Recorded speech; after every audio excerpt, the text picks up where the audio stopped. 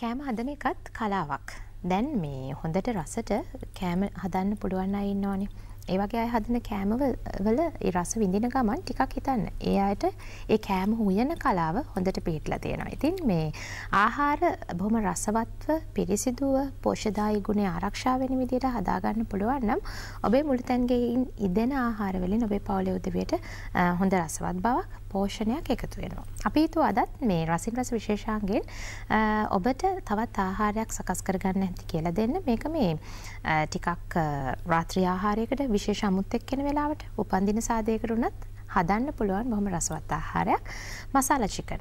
කාලා ඇති සමහරලාට හදන්න නොදන්නව ඇති. අද ඉගෙන ගන්න මේ හොඳම අවස්ථාව. අපිට උදව් කරන්න දුලාශිත් ගිහින් ඉන්නවා. අපි සූදානම් රසින් රස විශේෂාංගයෙන් මසාලා චිකන් හදන හැටි ඔබට කියන්න.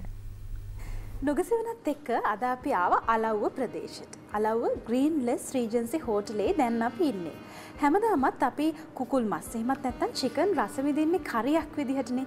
වෙනසකටත් එක්ක අපි හදමුද මසාලා චිකන් එකක්.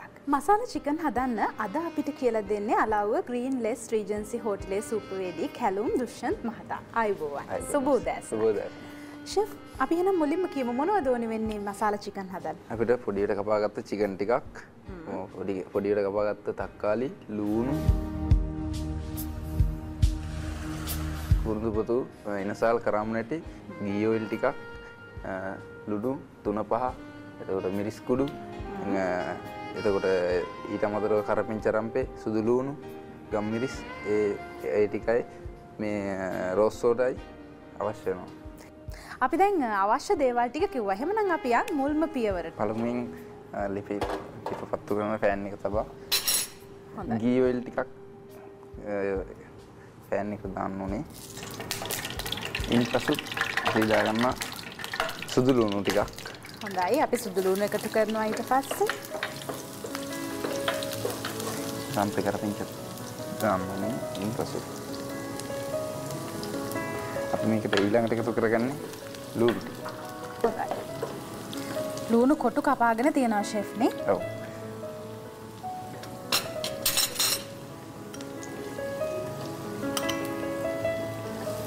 ලුණු ටිකක් වැඩිපුරම එකතු කරනවාද ෂෙෆ් මේකට? ඉන්දියන් කෑම වල සාමාන්‍යයෙන් ලුණු තක්කාලි වැඩිපුර ටිකක් භාවිත වෙනවා.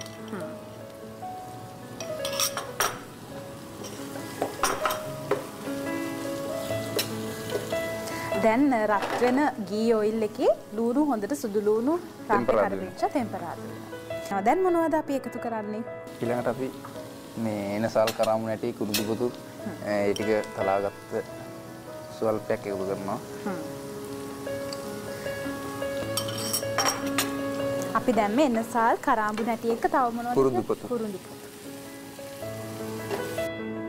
හොඳයි අපි දැන් අඩු වැඩිය සියල්ල එකතු කරා. දැන් මේ වෙලාවේදී හොඳ සුවඳක් එනවා. ඊළඟට මොනවද කරන්නේ?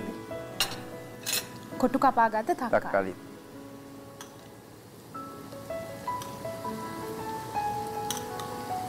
තක්කාලි සාමාන්‍යයෙන් කොච්චරක් එකතු කරනවද ෂෙෆ්? තක්කාලි මේ සැඳි 4-5ක් විතර.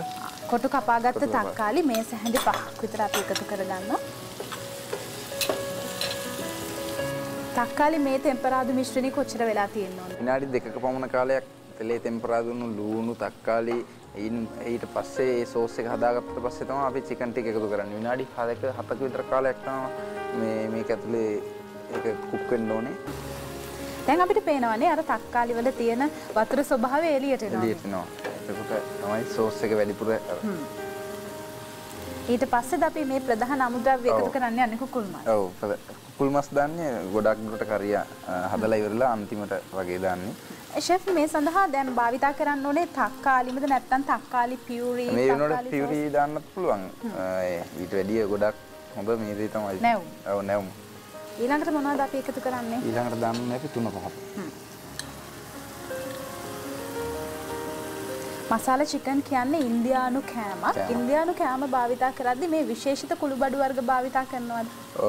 ගරම් මසාලා තමයි විශේෂයෙන්ම මේ 3-5කට වැඩි අපි ගෙදර හදාගන්න 3-5ක තමයි ගොඩක් වටින්නේ. මේකට දාන සුවඳ රස හැමදේම ගුණ රැකිලා තියෙන්නේ ඒ දේම තමයි.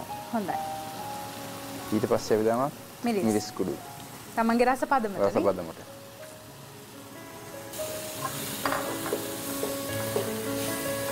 දැන් හරි ලස්සන පාටකුත් ඇවිල්ලා තියෙනවා. දැන් තමයි අපි එකතු කරගන්න ඉන්නේ චිකන් ටික. ප්‍රධානම අමුද්‍රව්‍ය. කටු ඉවත් කරගත් කුකුල් මස්.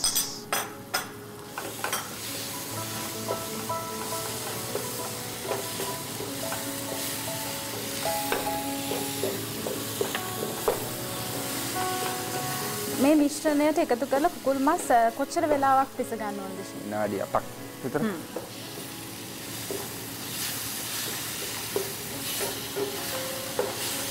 ඔබ දැන් දකිනවා හරි ලස්සන පාටකුත් තියෙනවා අපේ කුකුල් මස් මිශ්‍රණේ. දැන් එකතු කරගන්න ලුණු. අපි පරිස්සම් වෙනවා. ලුණු අඩු වුණොත් ඒත් තමයි වැඩි වුණත් කන්න බෑ. අපි ගානටම ගොඩක් දුරට දෙන්න දාගත්තා තමයි. රස පදමට ලුණුත් එකතු කරගත්තා අපි.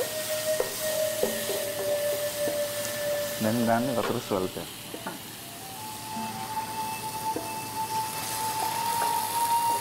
ඔන්න දැන් තමයි අපි අපේ මිශ්‍රණය සඳහා වතුර ස්වල්පයක් එකතු කරගන්නේ. සාමාන්‍යයෙන් වතුර කොච්චරක් එකතු කරන්න ඕනද ෂෙෆ්? සාමාන්‍යයෙන් අඩු කොප්ප භාගයක්. අත්දැකීමෙන් අපිට පේනවා නේ තැන් දෙන්න අවශ්‍ය ප්‍රමාණය.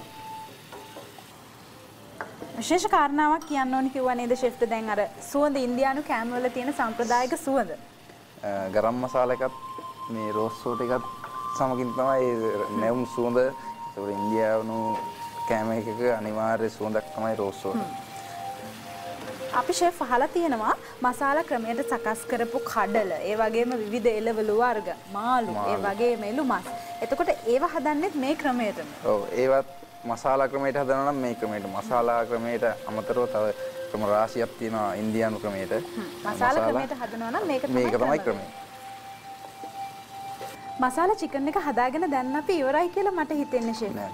තව එක පියවරක් තියෙනවා ගම්මිරිස් ස්වල්පයක් එකතු කරගන්න ඕනේ. ඒක අන්තිමේට වගේ අවසාන පියවර විදිහට අපි එකතු කරගන්නවා ගම්මිරිස් කුඩු ස්වල්පයක්. අපිට වැය වුණේ බොහොම පුංචි වෙලාවයි නේ ෂෙෆ්. හරියටම කිව්වොත් විනාඩි 7ක් 8ක් විතර තමයි.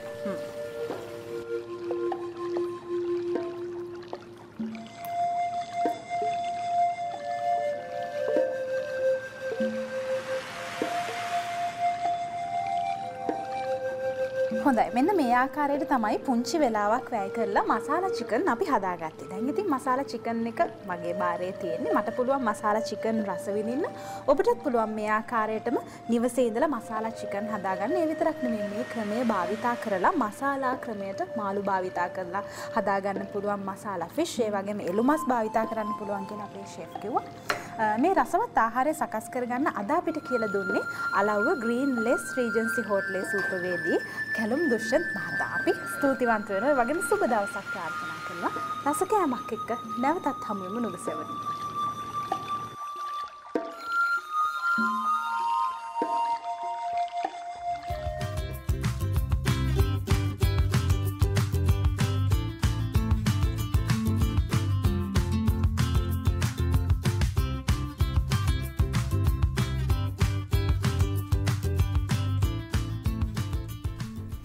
මසාලා චිකන් එක හදන විදිහ නරඹන අතරේ ඔබට හිතෙන්නේ නැති මේ අද හවස වුණත් හදලා බලන්න පුළුවන් රසවත් ආහාරයක් වෙන්න ඕනි කියලා. දැන් ගෙදර ඒ අතරේ ඔබට හිතෙන්නේ නැති අඩුම කුඩුම ටිකක් තියෙනවනේ. කුකුල් මස් ටිකක් තියෙනවා, තක්කාලි තියෙනවා, තුන පහ ටිකක් තියෙන නිසා මේ අදම හදලා රස බලන්න පුළුවන් කියලා. දැන් ඔබට හවස ආහාර කැම මේසෙට උනත් ඔබේ කැම මේසෙට මේ රසවත් ආහාරය එකතු කරගන්න පුළුවන්.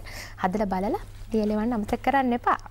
දැන් ඔබේ ජීවිතයට සමීප බොහොම ප්‍රේමණීය වැඩසටහන් තියෙනවනේ. ඉතින් ඔබ ආදරය කරන ජාතික රූපවාහිනියෙන් විකාශය වෙන හිතට හොරෙන් ඔබ ආදරයෙන් බලන ටෙලි නාට්‍යයක්. ඉතින් ඉස්සර බදාදා බ්‍රහස්පතින්දා දවස් දෙකේ රාත්‍රී 7:30ට විකාශය වුණා.